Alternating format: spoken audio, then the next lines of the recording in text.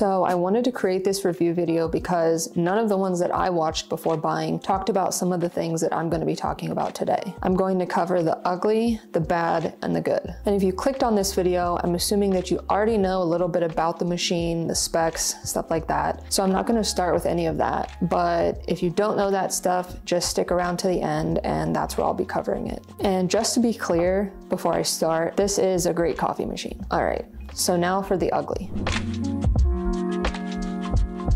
In this video, ugly just means gross. And the first experience that I had with something nasty with the TK-01 was with the drip tray. It absolutely rocked my world and I don't think I'll ever forget it. I think they thought they were doing us a solid by making it hold so much liquid, but by the time the red buoy thing pops up to indicate that it's time to be emptied, the mixture of milk and water is absolutely vile. The first time I dumped it out, I wasn't yet aware that I was supposed to be holding my breath, and I almost threw up. Then of course the inside is also super slimy from whatever was starting to fester, and it needs to be washed thoroughly. For comparison, this is the drip tray from the Breville Nespresso Creatista Plus, and even this one gets a little bit slimy by the time it needs to be emptied out with regular daily use. If you mainly drink espresso or black coffee, it shouldn't be as bad, but my recommendation nonetheless is still to empty it sooner than later if you can remember to. Sometimes we keep a cup underneath and just empty that. Okay, so the next thing is about the spent grounds design and mechanism. Even when everything is perfectly in place,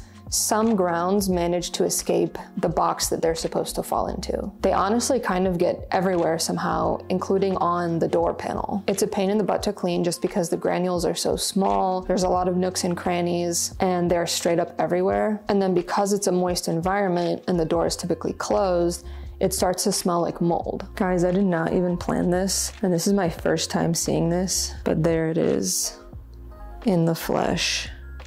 Mold. Mold is like my arch nemesis, so this just makes my skin absolutely crawl. And just for good measure, of course, there's mold inside as well. Luckily, this does come out for cleaning, but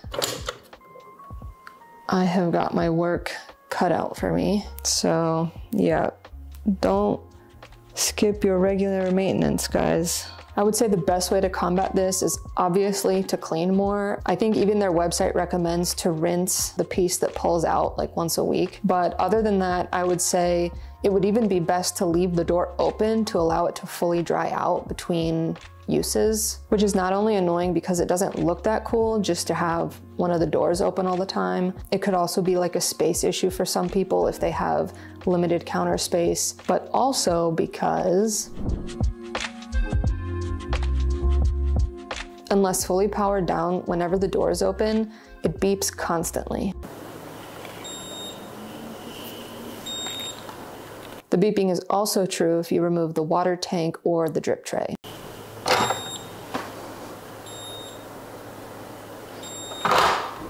So like the whole time you're filling up water, you just have to listen to this beeping in the background. Would be nice if you could just touch the screen and let the system know that you're aware the door is open and to stop beeping. Another thing about the doors is because of the door's locations, you need to make sure that you have clearance on both sides of the machine to open the doors. The water tank is also pretty small. It only holds 57 ounces, so I find myself filling it up pretty frequently. The next thing is that in order to clean itself, so every time that it starts up or shuts down, it spews hot water, which causes a lot of splatter. Again, leaving a cup underneath can kind of help this, but it does kind of take away from that nice clean look. Then it seems like the heat of the steam has kind of damaged the plastic directly underneath, which is kind of annoying. The next thing is that the machine in general requires a lot of cleaning and maintenance if you want to keep it working well and sanitary. It makes really good coffee, so it's not really that big of a deal, but there's definitely more to it than I originally thought when purchasing. And lastly, nothing is dishwasher safe, so everything needs to be hand washed and sterilized.